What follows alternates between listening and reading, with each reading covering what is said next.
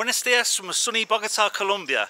In this video it's going to be a bit of a walk and talk. I'm going to tell you what's going on with my life, also what's the next move for me. Lots of things going on, lots of things in the pipeline, and also I want to give my opinion on a few things. It would also be good to hear your opinion on things also in the comments. Okay, first off, what should we talk about? Firstly, I want to talk about what I'm actually doing at the moment. I'm obviously here in Colombia, but I'm not going to be here for much longer. I'm here for another month, then my visa runs out. Then I'm going to go to another South American country. I don't know if I should tell you. I might keep that one close to my chest.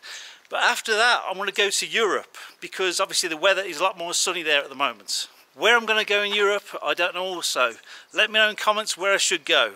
Obviously, if you follow the channel, you well know I like food. I just thought, out of curiosity the other day, I would Google Serbian food in Colombia, and guess what? There's an actual Serbian restaurant here in Bogota, and I think the lady, she's from Belgrade, so that is pretty mad. I let my followers on Instagram vote whether I should film there or not, and it was a resounding victory to yes, they want me to film. So if you're not following me on Instagram also, follow me at BIRMZE. Check out all my latest happenings there. But yeah, I'm curious about this Serbian food. I noticed the lady, she sells sama, also rakia, as well as other things. So I think this will be really interesting. A taste of Serbia in Colombia, who would have thought it? So yeah, keep your eyes peeled for that video, it'll be coming soon. The majority of my subscribers are from Serbia, because I spent a lot of time in Serbia, and I always keep a keen interest on what's going on in Serbia. First off, I want to say a big congratulations to OFK Beograd. I actually done a few videos on OFK Beograd, a massive club in Belgrade in Serbia, which for me, they're a sleeping giants, and now they're back in the promised land. They're back in the Premier League of Serbia. For me, it's very cool to see, because actually when I was in Belgrade last time, I actually watched them in the 3rd division. Now they're in the top flight. It's incredible, and it's incredible for the fans also, because I know what they've been through. They've been through a lot. If you don't know the story, I'll leave a link in the description, check it out. But yeah, to see them back in the promised land, quality. The only thing I'll say though, there's a bit of a grey area with the stadium. The stadium is not up to the top flight standard, and I've been speaking to some of the fans, and what they're saying is different things to me. I know that the home games are not going to be played at the old stadium, because it's not up to standard. The actual Belgrade council own the stadium, I'm led to believe, and some fans are telling me they're going to do refurbishments on it. Also, other fans are telling me they're going to get a new stadium. Now, for me, I've got an opinion on what I think should happen. We've all got an opinion on sports. The one thing I can see, which for me as a football fan is disappointing, is that they're not going to see home games, because they're not playing at their stadium in Belgrade. They're going to be playing like 250 kilometers away, I've been told. So it's going to be really difficult for those OFK Beograd fans to follow the home games. Now, I don't know if there's been a contract signed for refurbishments. I don't know if there's been a contract signed for a new stadium. For me, I'm just a little bit wary of the situation of where they've left the home, they're not playing the home games. You know, it seems like there's nothing concrete with a contract to say the refurbishments are going to happen, or they've got a new stadium. Now the danger there is, and this is coming from a football fan who can see what happens in England, that a lot of fans are promised things and they don't get them. Now the problem that I can see, I'm hoping they get a contract for a new stadium or refurbishments, because if they don't, then I've seen with a lot of clubs in England who get promised things and don't, the clubs actually end up going from one place to the next and they don't have a home. And this would be, for me, a disaster. Now, I know there's maybe clubs closer that actually could accommodate OFK Beograd. Now I know they've got rivals in Belgrade, there's certain clubs who they don't want to share with, but I know there's stadiums closer than 250 kilometers away, of which maybe you could share. Now I'd be interested to hear the OFK Beograd supporters' opinion on this. I'd like to know a bit more information, what's going on, you know, with regards to refurbishments, or have they got a new stadium? If you could let me know in the comments, and like I say, tell me, because it's a bit of a grey area. But I don't want OFK Beograd, after seeing them in the 3rd division and seeing the fans of what they've gone through to preserve the club, and actually, how can I put it? The club is the lifeblood to them. And first off, they've got no home games, so that is, like I say, a bit of a disaster in my eyes, that they can't see the home games.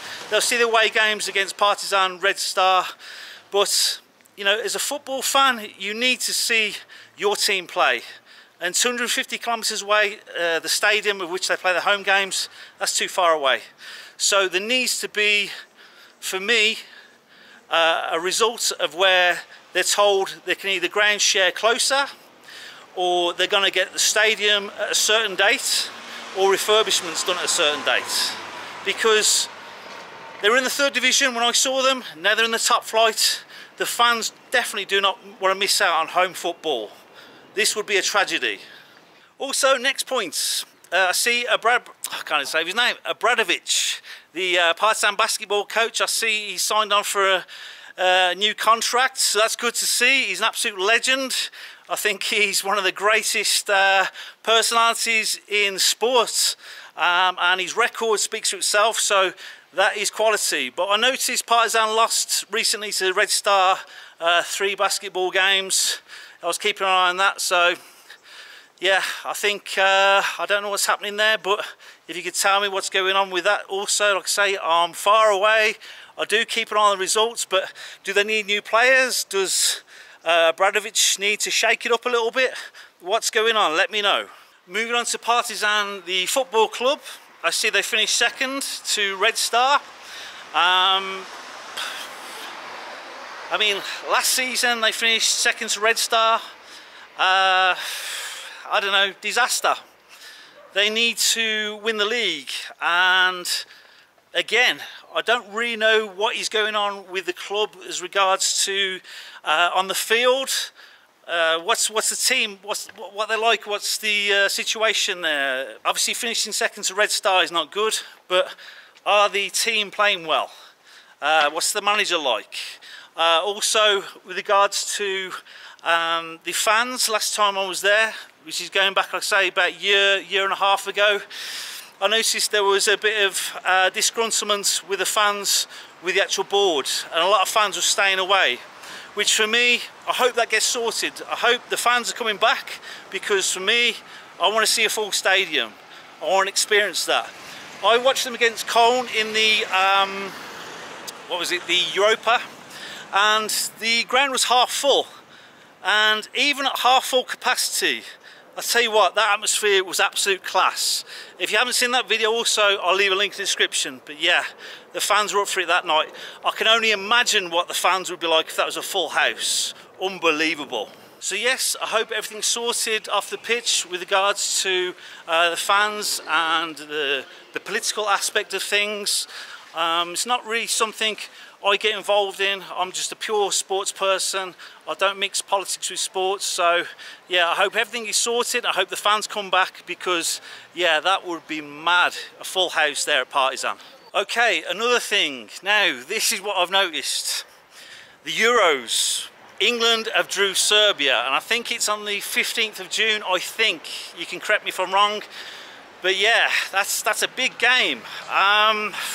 When I saw that fixture, I was like, that's cool, that's really cool. I'd like to see England against Serbia in competition, but for me, the perfect result would be a draw. I would like to see a draw, because I think if England win, I'll be a bit gutted. I know it sounds a bit mad, I'm English, but yeah, if England win, I'll be gutted in the sense that Serbia have lost. If Serbia win, I'll be gutted that England lost. So yeah, I think the best scenario for that would be a draw. I'm looking at 1-1, that would be cool. So yeah, fingers crossed for the draw, because if England win, I'll be a little bit upset that Serbia lost, and if Serbia win, I'll be a little bit upset that England lost. So yeah, perfect result would be a draw, 1-1, I'll take that. But no matter what happens, I hope also that England and Serbia get through the group and have a very good, successful Euro campaign. So best of luck to both. I'll be rooting for both in that tournament, but in that game, yeah, my head will be scrambled. I just think it needs to be a draw. Like I said earlier, going forward with the channel, after here, I'm going to another South American country. Then I'm going to head to Europe because obviously, like I say, it's warmer. I thought about possibly Bosnia because I'd like to try their cevapi. If you can let me know where you think I should go, then yeah, let me know in the comments and I'll have a think about it. Also let me know what kind of content that you want to see from me. I'm going to be doing some more food videos in Colombia. I'm going to try some different cuisines. Obviously, like I say, I'm going to try this Serbian one. I know Serbian food, but I don't know Colombian Serbian food. That's something different. Also, there's going to be some other cuisines from around the world I think I'll try here. I've got to say, in Bogota, the food is absolute class. The standard, everything. You'll never have a bad meal here, and it's great big portions, which I'm all about. I hope you've enjoyed my Colombian videos. If you've not seen them, go and check them out.